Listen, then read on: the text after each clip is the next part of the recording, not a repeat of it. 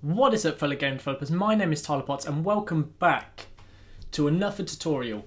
In this video we'll be continuing on with our 2D platformer, and we're going to basically create an enemy that patrols back and forth on a platform using Raycasts to detect whether it's going to fall off the edge or not. So once it gets to the edge, it'll turn around and come back the other way. So let's get started. Okay guys, we're in Unity again, back in our scene. So last time we added shooting to our game, this time we're going to add a patrolling enemy, and then in a future video we're adding fighting and collisions between them two to cause damage and stuff like that. So as you can see, shooting and that. So let's add in our enemy. Now we're not going to have a graphic for our enemy yet, we're just going to use a simple sprite. So if we go to our sprite and we drop in a circle, I'm going to drop him up here to start with.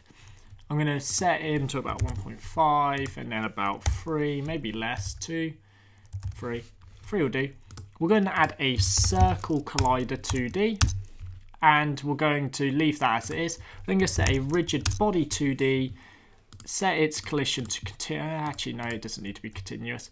And what we're going to do is freeze its rotation on the C axis. Now, we're going to give this a tag called enemy, save, go back to the enemy, give him a tag of enemy, rename him to enemy, and well, yeah, so now we have our enemy set up. We want to basically set up another empty game object inside of him called what's it called, patrol or patrol ball, patrol spot, raycast ball, I don't know. It should be called ground check. And what we're going to do is quickly just throw on like a little red boy here. And then we're going to put this in front of our player. So I'm going to move him about to 1 and then down to about 0.5. Minus 0.5. Maybe 0.3. That looks about right. That's fine. So we've got our ground check and our enemy. Now, as you can see, when we move our enemy back and forth, this will be also moving back and forth. Now, what this is going to do is go shoot a raycast below itself. I'm actually going to bring it closer to the enemy, actually, or to our player. We could actually have it slightly closer, like 0.5, because that will still check if it's near the edge, which is fine. We'll keep it 0.5.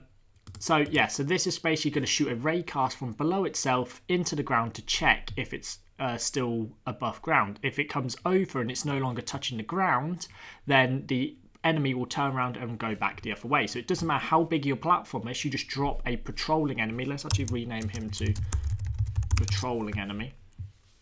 You drop a patrolling enemy on a platform and it'll just go back and forth until until you know it hits something or loses something. Anyway, let's add a script to our character, call it patrol, enemy patrol. The enemy patrol script sounds about right. Let's go create an ad.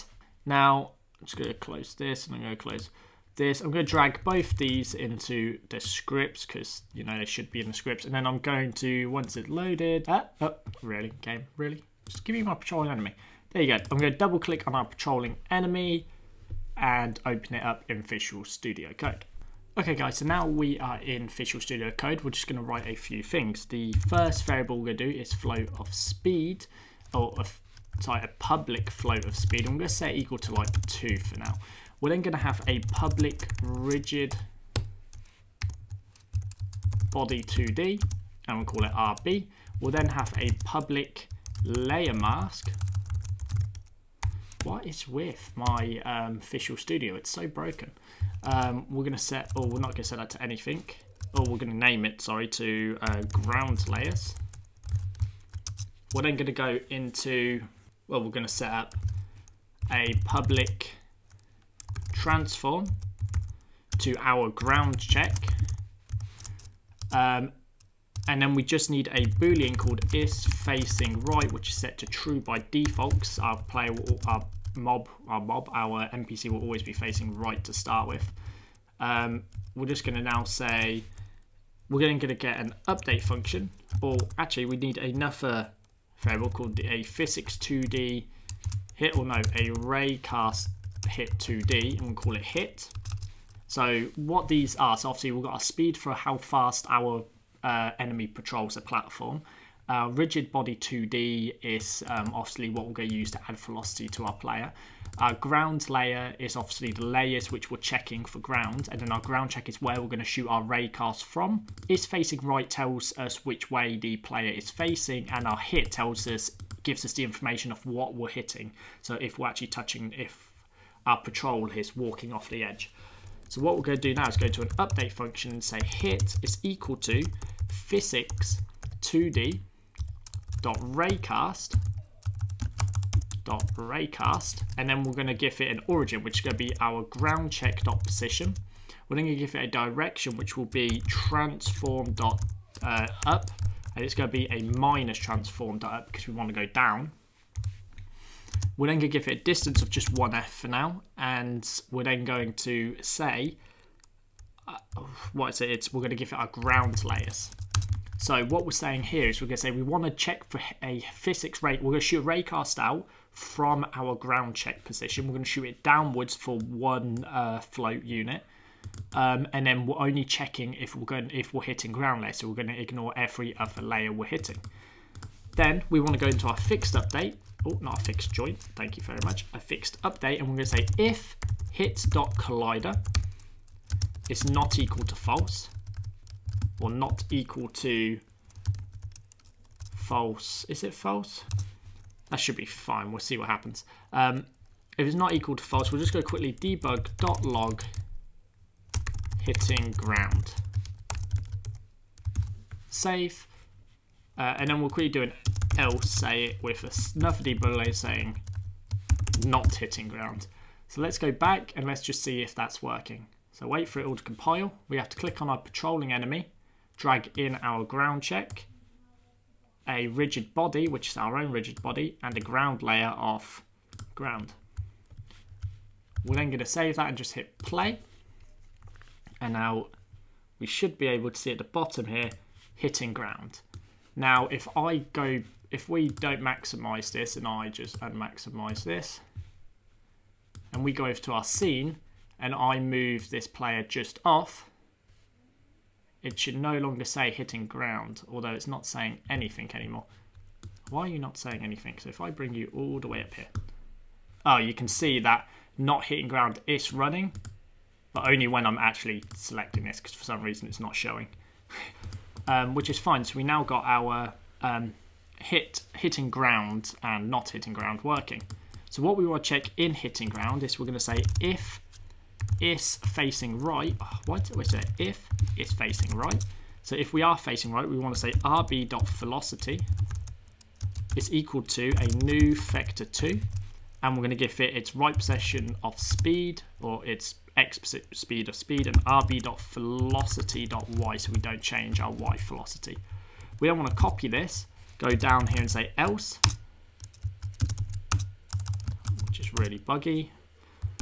Paste in this, and all we're going to say, if we're not facing right, then we're going to go at a negative speed. But we need to be able to not face right. So what we're going to do down here in the else statement, so if our collider falls off the edge, we're going to say is facing right is not equal to is facing right, or it's equal to not facing right, which basically means this will no longer be, whatever this is, it's going to be the opposite of. So if we were facing right, then it's going to be not facing right. If we were facing right, then it is, no, you know what I mean. And then we also want to rotate our player, so we're just going to say transform dot local scale is equal to a new vector 3. No, it's equal to a new vector 3, and we're going to have a minus, or we'll say minus transform dot local scale dot x. So it's the opposite of whatever our x was. God, this is really annoying.